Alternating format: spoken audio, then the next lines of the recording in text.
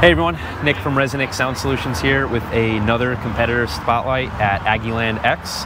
This time we have Brian Flemming. Brian, what is going on? Who are you and what are you doing here? Brian Flemming from West Monroe, Louisiana, competing all the 4 orgs in money round. Cool. So what's your vehicle here? It's a 2020 Ram crew cab 1500 4x4, running JL Audio Focal mix. All my amps and DSP currently is VXI JL Audio. Cool. And let me hop over there. And you know what? You show me. Go over there. So you know it's cool. So it looks pretty stock for the most part. That was, I guess, until you lift the seat. Somewhat the intent. Yes, we kept everything pretty much in stock locations except for obviously the sub enclosure and part of the amp rack. Got the VXI 800 and a 400. 800 is powering my front stage and also using 2 channels to power my rear differential or differential rear fill. Okay. All my speakers are Focal. Front stage is Utopia M's 3-way, and then I've got Focal woofers in the rear doors, K-series, and using the 3KM, the new M series or M Power series Focals for my rear speakers. Cool. So did you build this or did you have anyone local or was it done here at MTI? The enclosure was built by Paul Morgan at Net Audio in Wichita Falls, Texas. Okay. MTI did my A-pillars and some of the front stage stuff. And then my local shop in Monroe, Louisiana, Suncoast Audio, along with myself. We did all the wiring, all the installation of the system itself. Cool. It looks clean too. Thank you. Yeah, you did a good job on it. All the tuning is done here, MTI, through Jeffrey Hall and his company. Cool. So let's move on to the front. Let's see what you got going on up here. I would like to show you behind the seat. Oh, you would? Yeah, we got something going on here. Well, we have our sub amp here, and if you look under, well, behind the so let's see here. I'll pull this hold up and push back, and then all our distribution is there. Easy and serviceable. Exactly. Yeah. Whoop, hold on. There we go. Cool. All right, let's get in the front. Hard to do that one-handed. So what do you got going on in here, Brian? As I stated earlier, Focal, Utopia M, front 3-way, TBM tweeter, the 3-inch WM, and then I've got 6.5 WMs in the front doors. Okay. Factory head unit, using the PAC CH41 with Toslink adapter for signal. Got a JL Audio networking device. The hub is underneath my front dash, and I have a little panel here you can just pop off and you can easily service that. So everything looks pretty, like you're driving in your car, everything looks for the most part pretty factory until, you know, you look across, but you have no windshield space taken up, nothing of that sort, no crazy fabrication. Is there a point to all that? Like you like a factory look or is that just how you ended up? It's just kind of really how it all flowed organically. So you're holding the grill. Show me what's going on here. Yeah, we do have grills that can go on the front pods. Well, this one actually goes on that side. So here, let's see. Let's hope I don't break it. That's it. Cool. Yeah. So once they're installed, it's that actually looks great. Not factory, obviously, but it's pretty close. Yeah. So let's see over here. Yeah, it looks neat. Yep. That looks really clean. So yeah, so you're pretty new to this from what I understand. I've been doing SQ competitions for about a year. Okay. Aggieland last year, well, technically USAC World Finals, I was able to go to it in Oklahoma. And then the weekend after that was my first real big competition, which was Aggieland. So you told me that story yesterday. Why don't we recap? Okay. And because I think it's a good story for people to, you know, it sheds some light, you know, and it can help people like, oh, we can do, you know, we'll get into it. Yeah. So obviously, you know, baptism by fire, coming straight into Aggieland, right out the gate. I did not have the benefit of having smaller, you know, organizational type competitions prior to. So we finished the install literally a week before the USAC event. I did get good feedback at USAC, but there was really only 6 or 7 SQ competitors there, and it was kind of hectic with the SPL stuff going on also. Okay. Fast forward a week later, we come to Aggieland, and you see what we have here, some of the best cars in the country. I had no idea how I was going to do. I thought I had a preconceived notion that my tune was pretty good. My local shop in North Louisiana actually did the initial tuning after we finished the install. I had no real base of reference to gauge how good it was until I got here. And then I started figuring out real quick that we had a problem. As it turns out, I actually came in last place that last year in the money round, and deservedly so. The tune was not to SQ standards. It didn't image well. It wasn't what it needed to be. The potential was there. We just hadn't had the opportunity to tap into it. I received some very sage advice at that show from a gentleman named Nick Wingate.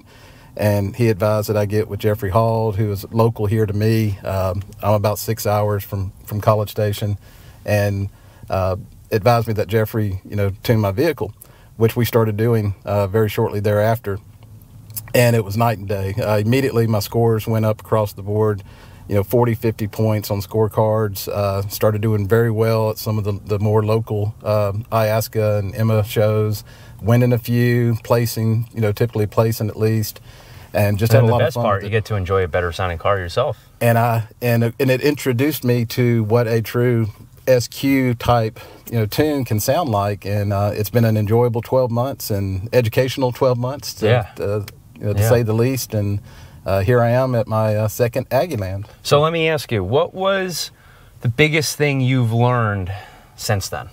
The most important piece of information that you've learned since then as a new competitor, new to the higher end car audio thing.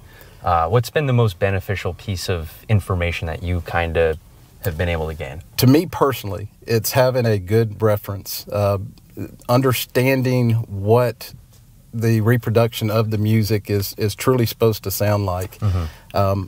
Prior to a year ago, I'd never had that reference.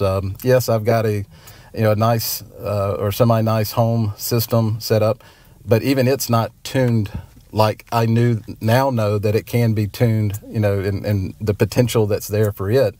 But I think really until you truly hear a good reference system, you just don't know what you don't know. Yeah. And now that I've got that base of reference, and of course all the excellent vehicles that are here, and what's great obviously about SQ is that everybody wants to demo, and everybody's going to give you an opportunity to sit in their vehicles and listen. And even the guys that have been doing it 30, 40 years, it starts training your ears to understand what it's supposed to sound like, and then from there it's just putting in the work and the time to go in and get that to its full potential out of your own personal system. Yeah. So being relatively new to this, I ask everyone the same thing towards the end of it. What is a bit of advice that you would give to someone who is maybe watching these videos that hasn't been to one of these events, whether it's spectate or compete? Mm-hmm. I think it's really good to come from someone like you who's still new to this and maybe actually remembers what that was like. So what is some advice or words that you would give to someone who's seeing these videos and is thinking about coming out to one of these events? Make the time. Even if you don't have your system done yet, if you're just in the planning phase, and because it's going to be beneficial in that phase, especially to help you understand what it is that if you're truly desiring SQ type performance, you need to put in the time and effort to go to the shows. Typically, no matter where you live, there should be a show somewhere, on a random weekend within 3 to 4 hours. It would be definitely worth your time, even without your own vehicle ready, to go and be at that show, ask to demo. A lot of times you don't even have to ask. The guys will just, hey, come listen to my vehicle. Yeah. I want to demo my truck for you or my car. But and then start building that base of reference for yourself, and ask questions. Just there's not a unfriendly person at these events. Everybody is willing to bend over backwards to help, especially a new person. We want to see the hobby grow and gain even more popularity, and So everybody's going to bend over backwards to do anything they can to help somebody. So I know you're also probably not done with this truck. What is your next plan of attack? I know we discussed it yesterday. You know, I took a listen to it, and you know, we talked about it a bit. What do you think you're going to change from here in order to upgrade it? Because you do have a very nice system. You have very good equipment.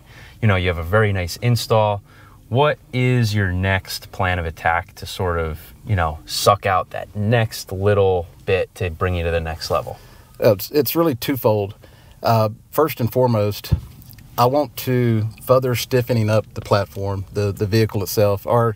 I feel like it's a really good foundation that we've built. I put, you know, myself and my local installer, we put a ton of work and effort into deadening the vehicle as much as possible. But as I've been, you know, participating in the events and listening to other vehicles and just getting advice from competitors that have been doing this for decades, you know, what we've done is really just a good start.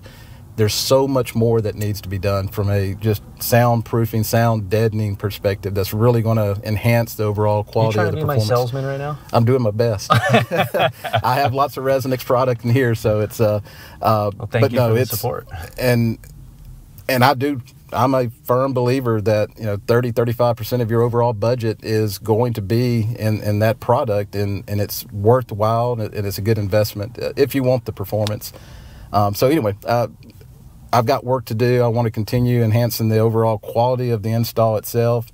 And then from there, it's really somewhat hard to say because it could go a couple of different directions.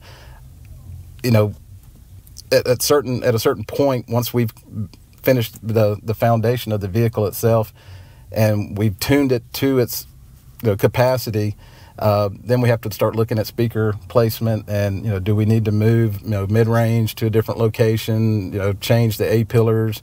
There's a lot of different options there that we have to weigh and really make a decision. And then it goes from semi-factory looking to possibly not. Full custom. You know, and that's a option that a lot of people, you know, seem to forget is a lot of people are still willing to sacrifice a little bit of sound quality for the sake of making their install more OEM in appearance and functionality.